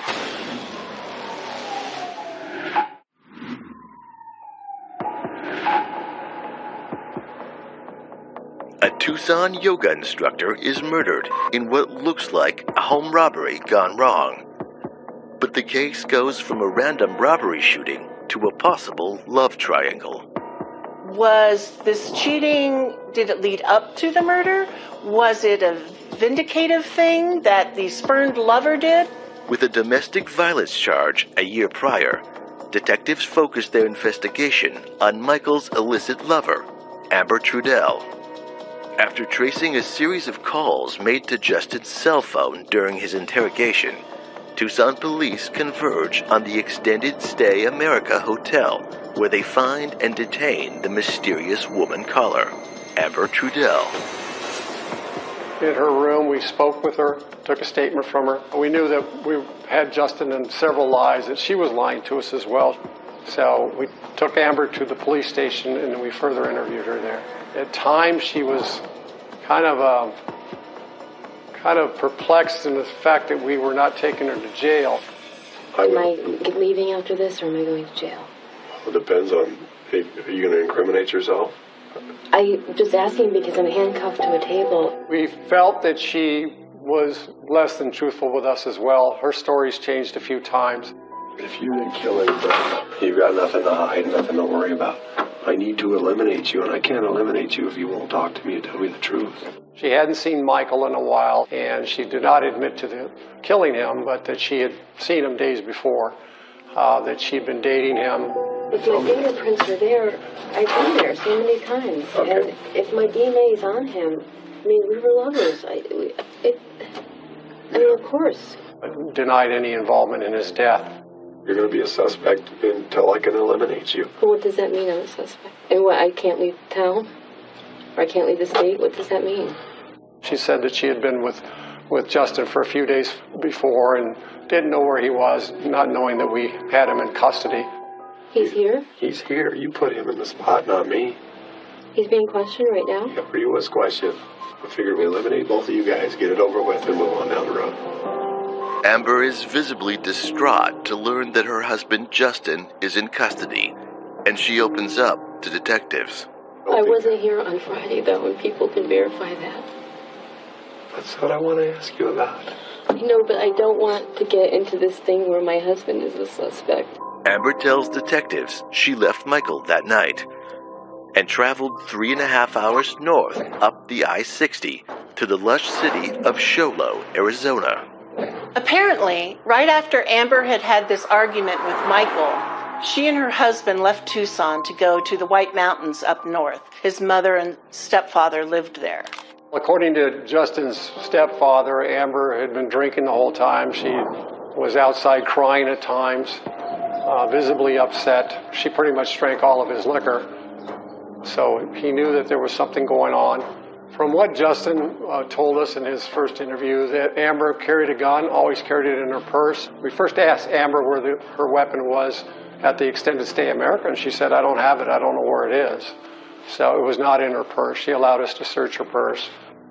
Detectives push Amber for the truth, citing they know she has a gun, based on her domestic charge a year ago. She had no idea where her handgun was.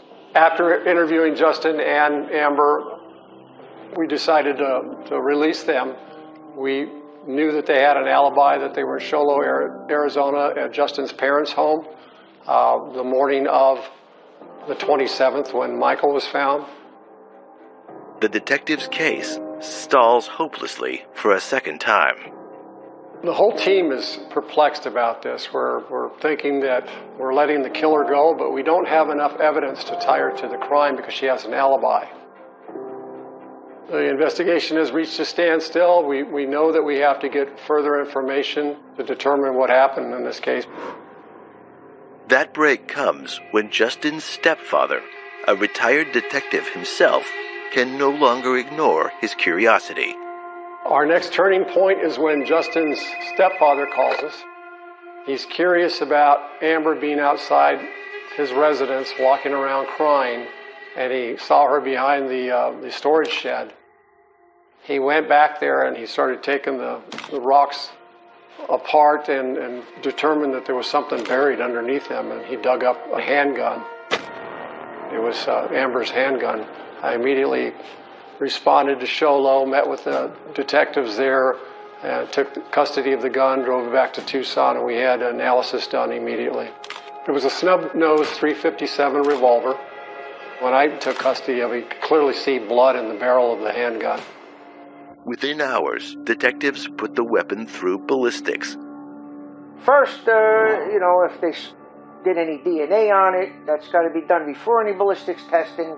Then ultimately it's checked for operability, it's test fired, projectiles are compared to what was taken out of the victim from the autopsy, and it is found that they are a match. Ballistics connect the weapon to the killer, but detectives also show something else. What was really interesting about this, and I had never seen this in all my 17 years in homicide, was that we did a test fire of the weapon. It left a star pattern on the board that was nearly identical to the star pattern that the victim had on his forehead. The case is starting to go their way. With an exact match of the blood found on the gun barrel to the victims, detectives must figure out how Amber Trudell murders Michael DeHakis when she's not in Tucson the Thursday that he dies. I definitely knew something was off. I felt, along with others in the team, that perhaps he was killed days before. I met with the doctor. We had to change our timeline. When we found Michael, Michael had larvae in his eyes, and larvae doesn't set in immediately after a fresh kill. He'd been laying there for probably 2 days on his porch without anybody finding him. Which to me is unreal. I mean, how could somebody lay in a pool of blood at their front door with the door wide open in a neighborhood where people walk them down and drive and not be found? But that's the way it happened. In Tucson, our front porches aren't like the front porches in the Midwest where you have the nice little white railings and everything like that. It's more of a patio, and there are some bushes in front of it. We also realized that Michael had been in rigor mortis after his death and had already gone out of rigor mortis, so his body was very relaxed. Late September was a very hot, humid day, so his body temperature was warm based on that. Evidence is lining up against Amber Trudell, but detectives still have to establish a motive for an arrest warrant. One of Michael's good friends, Eli, steps forward, and he says he has information about that Wednesday night and Amber Trudell's behavior that night toward Michael. It wasn't until a week later when they had a ceremony for Michael in his honor. I was talking to several people after the ceremony, and I was explained that I just saw him that Wednesday night. He also said that he had not shown up for his yoga classes on Thursday, so since I had seen him Wednesday night, they thought that there was part of the puzzle there that could help the police discover what was going on. Eli Curiel did come to our police station and gave me a very good interview as to what had taken place the night that Amber and Michael were at the bar together. And I talked about the argument they had and the fact that she wanted to marry him, insisted on him marrying her, and she was pretty angry that night. Michael invites Amber to join the yoga group for the ritual beer night. We usually had happy hours right after our Wednesday class. We would go to a local bar, have a couple of beers. Amber had parked on the opposite side of where Michael had parked. So as we were departing, he didn't walk her to her car. He went to the back. And so she was a little bit angry about the fact that he didn't walk her to her car. She was talking to Eli as to why Michael didn't love her and why Michael didn't want to be with her all the time. And she just kept on and on. Tell him to marry me. Tell him to marry me. And I said, I can't tell him that. He's been married several times before, and he doesn't want to get married right now, but he still likes you. And she wouldn't have any of that. She was very angry. Michael, Amber, and Eli decide to go to a second bar for another drink. They started in with a little bit of an argument. So I left, and the two of them were sitting there having an argument, and that's the last time that I saw them together. I was able to determine from interviewing people at the second bar that Michael and Amber were at that they left together in late hours of the evening, and it's very consistent with Amber being with him and shooting him and killing him either late Wednesday evening or early Thursday morning. This proves, together with the re-established time of death, that Amber no longer has an alibi. Detectives have enough to get their arrest warrant. Well, we can't find Amber. She's not returned to work. I get hold of her employer. I get hold of Justin. Justin tells me that she'd left town. Maybe she went to Colorado. She's got a former boyfriend there. She's nowhere to be found. She's not in Tucson. They don't know where she is. Amber Trudell has just become a fugitive on the run.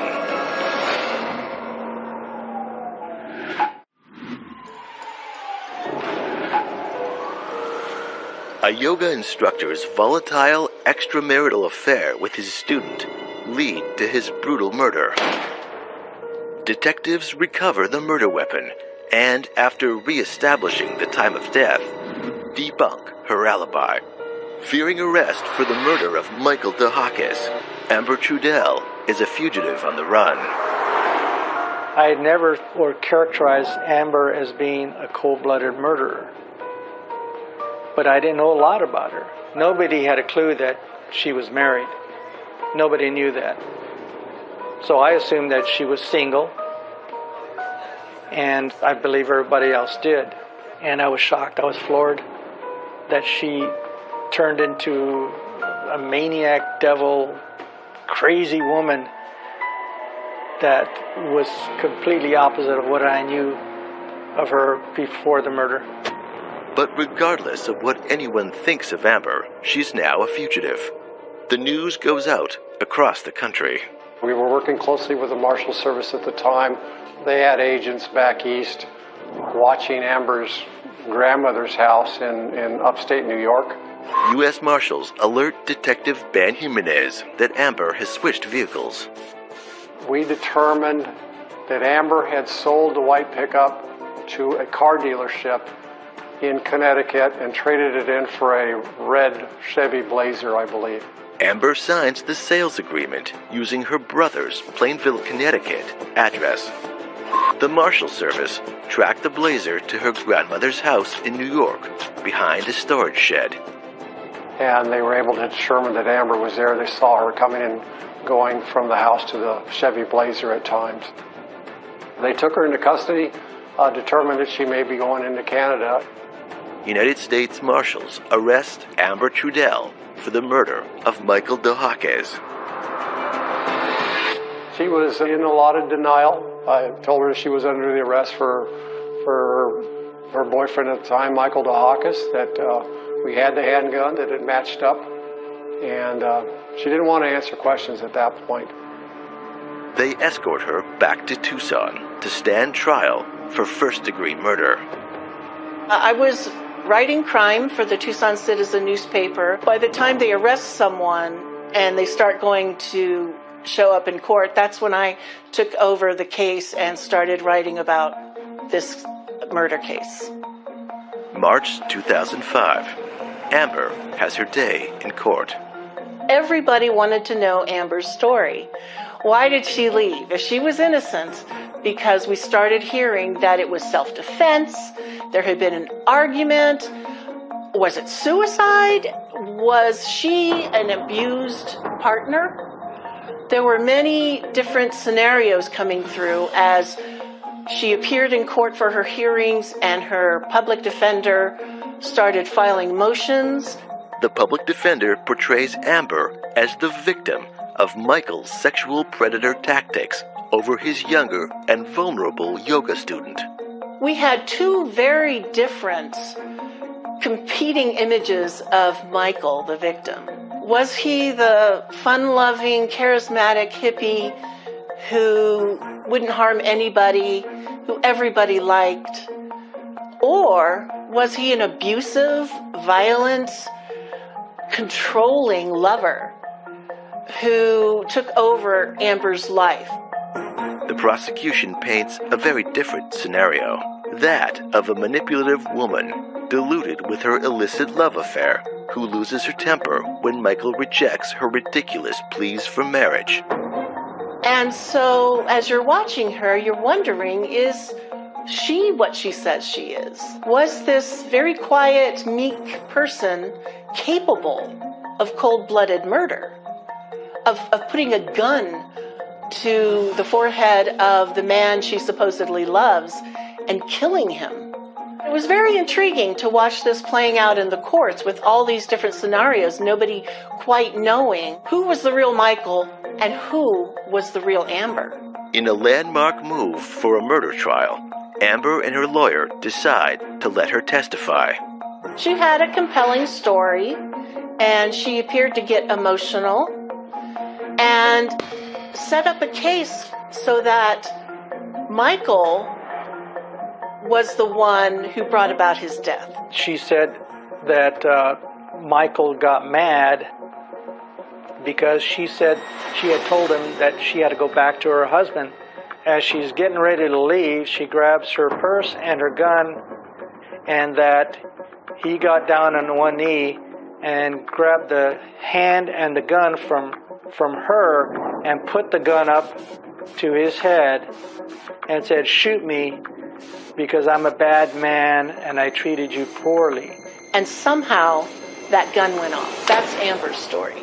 Meantime, his friends and family had come forward and said, no, that Michael was actually thinking of breaking up with her. I don't believe her version because it's contrary to everything that anybody knew about Michael. There wasn't a mean bone in his body. And again, you're watching Amber in the courtroom being very passive, very quiet. We all felt that she was not telling the truth.